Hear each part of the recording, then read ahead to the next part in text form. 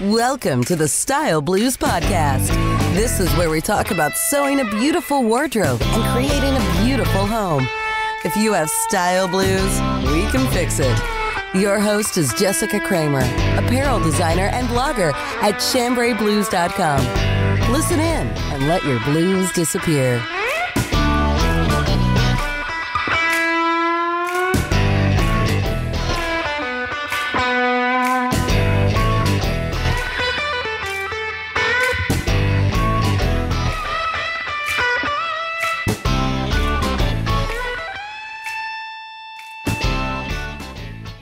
Hear ye, calling all lords and ladies of the fair. Gather around for this fascinating tale of adventure. If you're at all interested in cosplay, steampunk, or historical costumes, this episode is for you.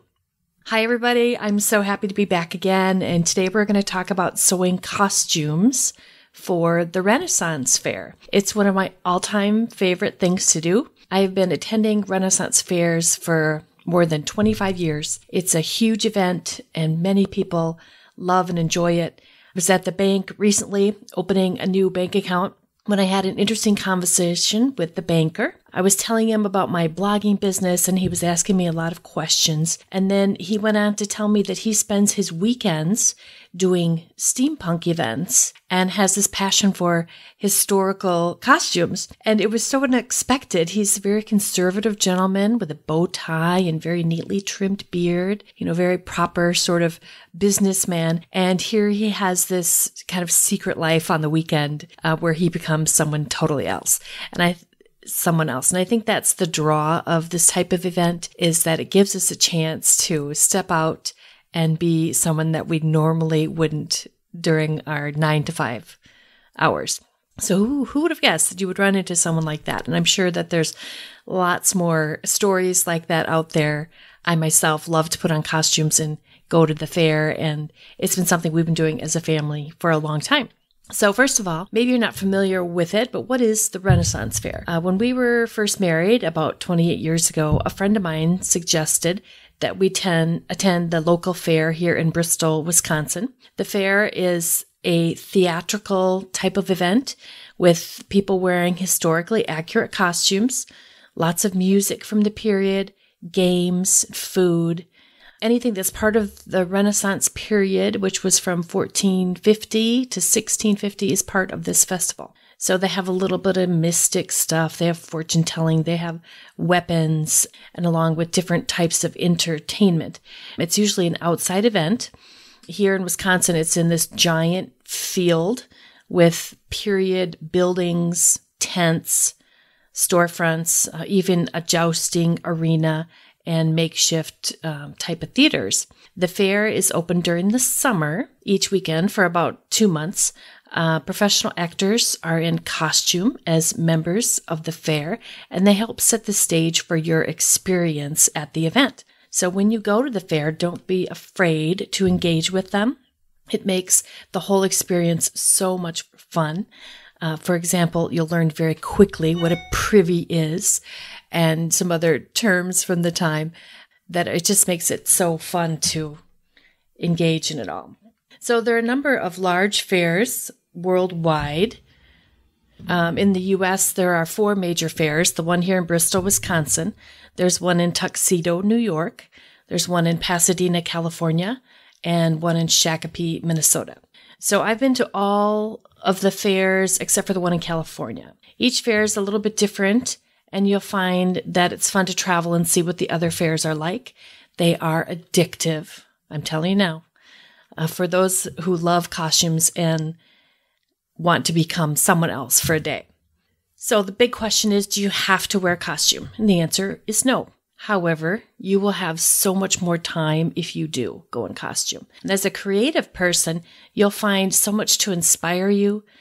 You'll want to sew even more for the next time that you go to the fair. But before you begin your costume, you will want to decide what sort of character you want to be. So if you study history of the time, which is a great thing to do with your kids, by the way, we did it as part of our homeschooling, you'll find that there's a distinct difference in social classes that determines what sort of clothing you would wear during that time period.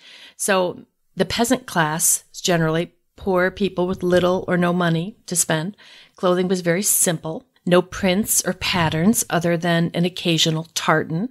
No fancy buttons, trims, or elastics. Clothes were made from light to midweight woven cotton, linen, gauze, wool, and burlap. Unfinished types of leather is okay, such as shearling or suede.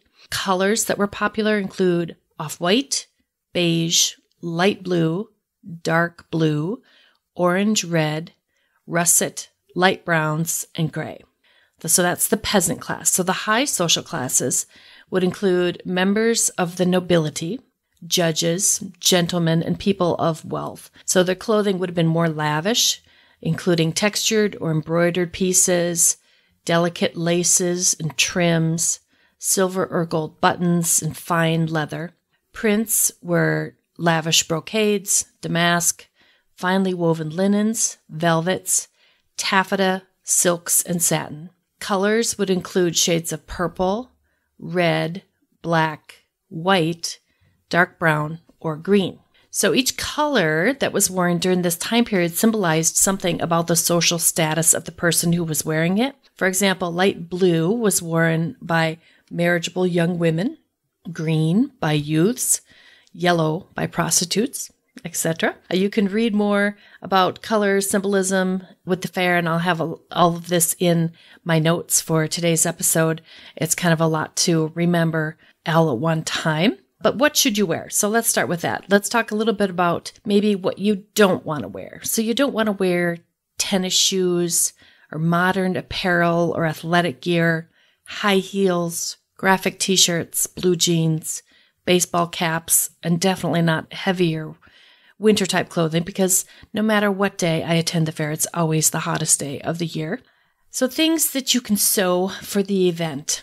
There's a lot that you can make, and they're not difficult sewing. There are some pieces that can be more challenging. We're going to talk about that. So what type of class you choose determines what sort of costume you'll make, but here are some ideas. So let's start with the ladies. So ladies, you'll want to look at wearing a long full skirt, a cotton chemise or underdress or blouse, a corset, maybe carrying a satchel would be a simple drawstring purse, a snood, which is a net that's worn over long hair, crescent-shaped headpiece or veil, a cape or a wrap, blouse with ties on the front with leg of mutton sleeves, skinny pants or leggings with long boots and a big blouse would work, kind of a pirate type of costume. Loose-fitting hat or bonnet would also work for hair coverings. For the men, you can look at sewing a loose, billowy undershirt with an open neck and big sleeves, a doublet or a vest in leather or faux leather, a jerkin or loose-fitting top over the undershirt, loose-fitting pants or cropped pants, leather breeches, even a tartan sash and a kilt would work, a cape, a flamboyant-style cap, a garment with fur trim, or pumpkin hose, which are those balloonish-style breeches that cover up the upper thighs. So let's talk a bit about sewing and constructing some of these things. So garments during this time, of course, would have been made completely by hand. Fortunately, due to the popularity of this type of event, there are great historical patterns available from Simplicity, McCall's. I had chosen a Simplicity Renaissance costume collection pattern that I made that had both a peasant class design and a high class one, which was kind of nice. I made one of the costumes. I'm planning on making the other one soon. As far as finding fabric, it's pretty easy to find plain cottons or linens. Looking for brocades and fancier types of fabrics can be a little bit more challenging, but the home decor department has oodles of them. And that's a great place to find bits and pieces for your costume. They're heavier, they're more high quality patterns, and they work great for costumes. So the corset that I have is made from a gold brocade and is perfect for this period. And that fabric came from the home decor department. So when sewing, here are some tips. Stick with a simple straight stitch or a zigzag. You don't have to sew it by hand. You can machine sew. After all, it is a costume. No one expects you to do it all by hand. I wouldn't bother serging the seam allowances in the costume unless you plan on wearing it regularly. If you're only going to wear it a couple times a year, it doesn't really make sense to finish all those seams. And a lot of these fabrics are dry cleanable. So make sure and check your label when you purchase them so you know how to launder it. If you wash a gold brocade, for example, it'll never be the same. So be aware of what the care requirements are when you purchase something. So let's talk a little bit about the corset. So as for the women's costumes, corsets are probably the most intimidating thing to sew. Most of the other pieces are very simple with straight stitches, as I mentioned. And corsets aren't as hard to make as you think. The corset is the foundation garment that's worn over the chemise to support the bust and shape the waist. You will not want to wear a bra under this garment, although you may be tempted to do so. Trust me, it's very tempting. But a corset is actually quite comfortable to wear, provided it's not extremely tight. You can still breathe enough and move in it. And if you're making it yourself, you can get a good fit. And it should be a comfortable garment. So corsetry will require you to use boning. So boning during the Renaissance period was made from animal bones. Today, the choices that we have are plastic or steel boning. I would suggest starting with plastic just because it's easy to use and it's rather forgiving to wear. The corset I made, I used the plastic boning in it.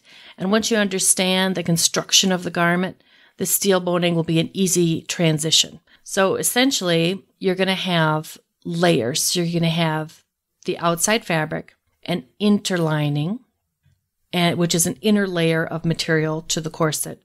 And that has the vertical seams that the boning goes in. And then you'll have a lining. So channels are stitched along the seam lines, and then the boning is inserted.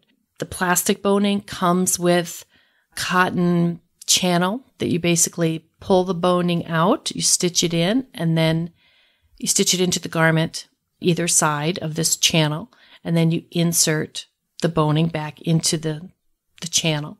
So it's not hard to put in. It's just a straight seam that you're sewing. I discovered the seam allowances for the particular corset pattern I used are only 3/8 of an inch and not the usual 5/8 of an inch. And it wasn't marked on the pattern, which is something you kind of got to watch out for. So they don't always mark things very clearly, but generally because it's a lingerie, close-fitting type of thing, it's a smaller seam allowance. That's just kind of standard. So I love the corset that I made. It was easy to add the grommets in the front, grommets are the, holes that you put the ribbon through on the front. So mine laces up the front. You can also use buttonholes instead of the grommets, but I highly recommend the grommets. It'll wear much better. And I'm looking forward to making another corset soon, and I'll have another tutorial for that on the blog coming up. So as far as sewing the chemise and the skirt, again, as I said, they're easier to sew. I did cheat and add elastic to my chemise around the neck and the sleeves. It's not historically accurate, but it's easy to sew. And I don't think everyone would ever know it was there because you're seeing it from the outside of the garment, not the inside. If you're a purist, you can use a drawstring or some hand smocking, but you can decide what works for you. I've seen a lot of different things at the fair. Unfinished hemlines are completely okay. After all, it kind of adds to the look of the peasant. It is a costume. You can take this project as far as you like or just keep it really simple.